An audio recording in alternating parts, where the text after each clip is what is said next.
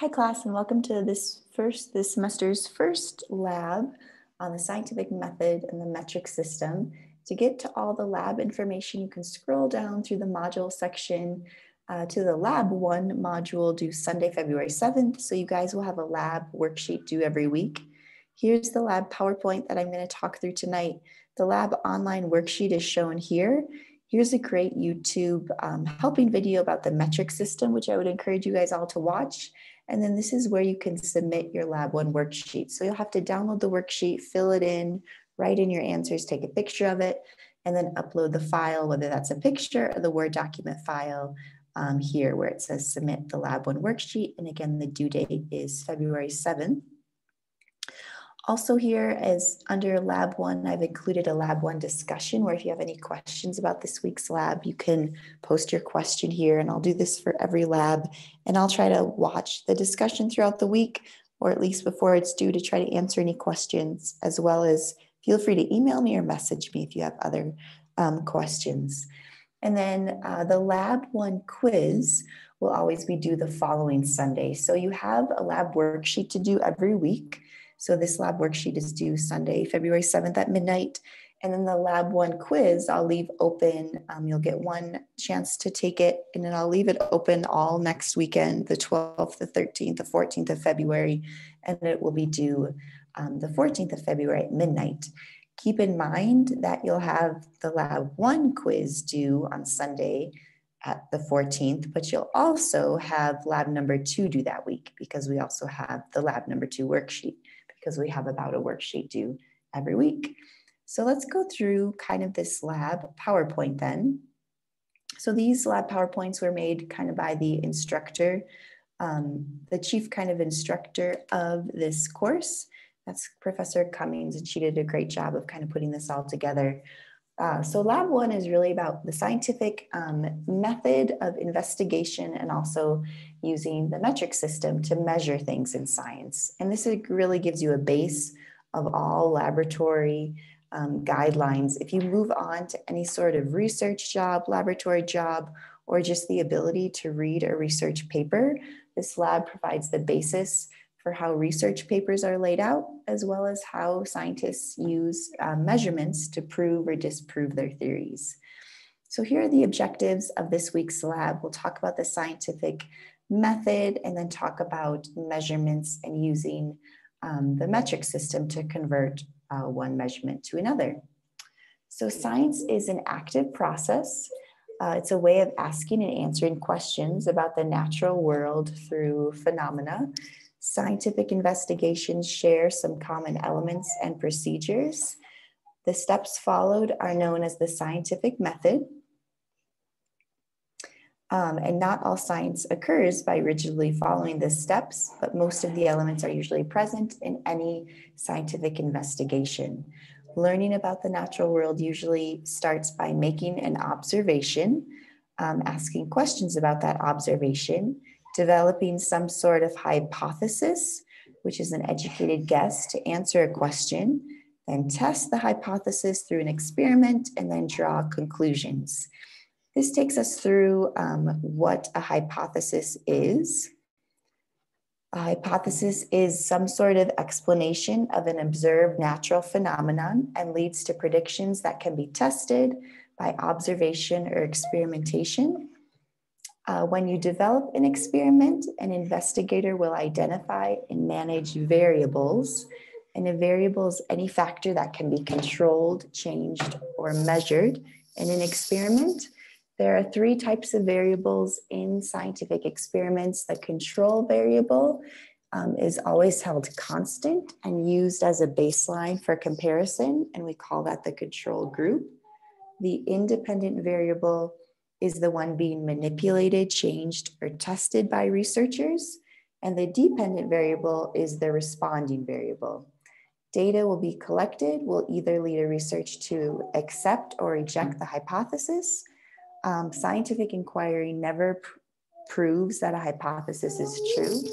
And scientific theory is an explanation of some aspect of the natural world based on a body of facts that have been repeatedly confirmed through observation and experimentation. So here it takes us through the scientific method and the steps for answering the questions. So you observe something, you ask a question about an observation or a problem. Then you form a hypothesis, which is a tentative explanation of an observed natural phenomena. You perform an experiment, which tests the hypothesis. You collect data, which helps you to see if your hypothesis is true or not. Then you perform a conclusion by accepting or rejecting the hypothesis. And then you repeat it in order to try to answer the questions that you formed with the hypothesis. You can put these in a published peer-reviewed journal, and peer-reviewed journal means that other scientists will look at what you have worked through and decide if it's scientifically correct, if it follows these scientific methods. So peer-reviewed journals contains all articles, and it gives a really great basis for sharing information that people have conducted in their labs. A variable is any factor that can be controlled, changed, or measured in an experiment. The controlled variable is always held constant, and this will be used as baseline for comparison, the control group. The independent variable is the one being manipulated or tested by the researcher, and the dependent variable is the responding variable. Science is both a body of knowledge and a process. So science is the study of the natural world. Science can be two things: knowledge about the natural world, sorry for that typo there, as well as a process used to acquire knowledge, which we talked about in the scientific method. Data can be quantitative or qualitative.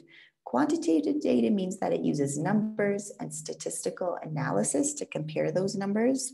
Qualitative data means it's more descriptive and uses words. The scientific theory is a hypothesis that has been repeatedly tested and supported by a wide variety of evidence. It has explanatory power and it can be overturned with new evidence. So that is a scientific theory. You can have research that's experimental or descriptive. Experimental research is manipulation and controlled testing, and descriptive research is more observation and description in the research. So an example of all of this to kind of tie it together is, does listening to music alter the heart rate? You would probably think yes, of course, because if you listen to really slow, quiet, relaxing music, you'll fall asleep. If you listen to music that pumps you up, maybe when you're working out or right before a sporting event, that'll probably increase your heart rate. But regardless, that's kind of an observation. Does listening to music alter the heart rate? The hypothesis then is a statement that answers that question that has been raised. Listening to music will slow the heart rate. So that's the hypothesis. And then your experiment will be to measure the heart rate at rest when quiet and measure the heart rate when listening to music. The variables, the controlled variable will be no sound, resting heart rate with no music being played, because that's the baseline. The independent variable will be when music is played and measuring the heart rate then. So that is always changing. And the dependent variable will be the heart rate, because that will be what is always changing. Critical thinking is really important in science because you want to become a skeptic of anything that you observe or read in a journal. You should become a skeptic. Always ask yourself, is this really true? Try to research for yourself what is true. Consider the source of the information. Appreciate the value of statistics, which uses math to describe data. Learn to read graphs, distinguish anecdotes from scientific evidence, and separate facts from somebody's opinion is very important. The role of science in society is incredibly important. It improves technology and human condition, especially with health. We're going through a pandemic, and a vaccine was just discovered, and it's just awesome that we've have this vaccine readily available. Science helps us to make informed decisions, but also science has limits because a new theory could be overturned by new evidence. But that's what makes science so exciting, is it's constantly learning about the world around you and using that evidence to create new theories. And the metric system then is the way that scientists use to communicate with one another in a precise fashion with data. So it's necessary that all scientists around the world use an identical way of describing things such that they can all share the results and duplicate each other's procedures. The measuring system used throughout most of the world is the metric system. It's a decimal system based on tens, and weight, length, volume, and temperature are all measured in this manner. Unlike other measuring systems, the metric system allows for conversion between volume and weight for water. So 1 cubic centimeter of water is equal to 1 milliliter, and that's equal to 1 gram. And a cubic centimeter is a form of volume for water. So the metric system has basic units where length is a meter, weight is a gram. A gram is about the weight of a paper clip, and the volume is the liter. So these are the basic units of the metric system. Common items that are 1 meter in length, the height of a countertop, 5 steps of a staircase, half the length of a bed, a little more than a yard. A gram is about the weight of a paper clip, a pen cap, a thumbtack, or any US bill. And common items that have a 1 milliliter volume are 20 drops of water. So here's the metric system, the symbol, the prefix, the signification, and what that means. So a kilo has a 1,000 power to it. So a kilogram is 1,000 grams. A hectogram is 100 grams. A decagram is 10 grams. And this refers to the base unit, which can be a meter, liter, or gram.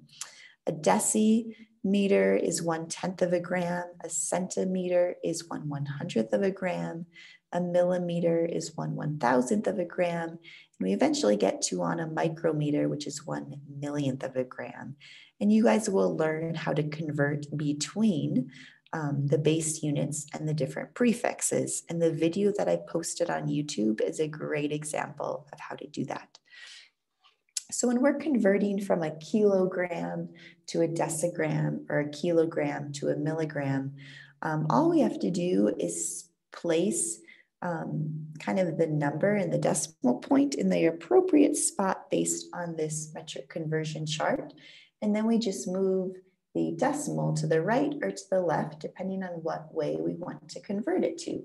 So you move the decimal to the right when moving from a larger to a smaller unit. Like if we were moving from a kilogram to a centigram, we would move the decimal place over 1, 2, 3, 4, 5 places. And you move the decimal to the left when moving from a smaller to a larger unit. So if we wanted to say how many kilograms are in 10 milligrams, we move the decimal place over 2, 3, 4, 5, 6 places to get to kilograms. And the video that I posted really helps explain metric conversions. So again, please watch that and then ask me any questions. So how many centimeters are in 3 meters? So we'll go through a couple kind of examples here. First, you find the unit you have, which is meters. Find the unit you are changing to, which is centimeters. So we're starting with meters and we're trying to get to centimeters. You're counting the number of units in between. So down here, we've laid out the table. And if we're going from a meter, which is the base unit, to the centimeter, we have to move our decimal place over 2 spots. And the decimal place, if they just give you the number, is right here where my cursor is. So we have to move the decimal place over 2 spots. And when we do that, we fill in those spots with zeros. So 3 meters is equal to 300 centimeters. So again, we start here with 3 meters, the base unit, and we're moving over 1, 2 to 300 centimeters. And again, this shows you how to move the decimal place over. So if we're talking about, we want to know how many centimeters are in 1 kilometer, we start with the kilometer and we put our decimal place after the 1, and then we move over, we use our chart, we go 1, 2, 3, 4, 5 spots. So we move our decimal place over 1, 2, 3, 4, 5 spaces, and we add in zeros, and we get 100,000 centimeters. For water, 1 cubic centimeter equals 1 milliliter of water, which is equal to 1 gram. So 50 cubic centimeters of water is equal to 50 grams. That's a 1-to-1 conversion. 50 grams of water is equal to 50 milliliters of water, and 1,000 milliliters of water is equal to 1,000 grams of water. A meniscus is a special way for measuring how much water is in a glass container, like a graduated cylinder. And it's an accurate measurement for volume, and it's read from the bottom of the meniscus. So the meniscus is just the word for the curved line that a liquid makes when it's in a graduated cylinder, and that's because it kind of holds on or is kind of sucked to the side to make this little bowing or curved line. And you're probably wondering, well, what's the measurement of the water in this graduated cylinder? Well, you always measure at eye level from the bottom of the meniscus. So this is about 36 and a half milliliters. Temperature conversion then is also really fun to do because in the United States, we talk about temperature in Fahrenheit, but everywhere else in the world pretty much uses Celsius. So you can kind of understand where your friends are coming from if you know how to convert Celsius to Fahrenheit and back and forth. Celsius, the freezing is 0 degrees. So at freezing point in Celsius is 0 degrees. That's 32 degrees Fahrenheit. Boiling in Celsius for boiling of water is 100 degrees Celsius, and that converts to 212 degrees Fahrenheit. That's the boiling point. Converting Celsius to Fahrenheit, all you do is you take the Celsius, multiply by 1.8, add 32, and you get Fahrenheit. And when you're converting from Fahrenheit back to Celsius, you take the number of degrees in Fahrenheit, subtract 32, and divide by 1.8. So for this lab, again, complete the worksheet, save it, and then upload it into the Canvas under that module spot and ask me questions, post them in the discussion, or send me a message. And thanks for listening, guys.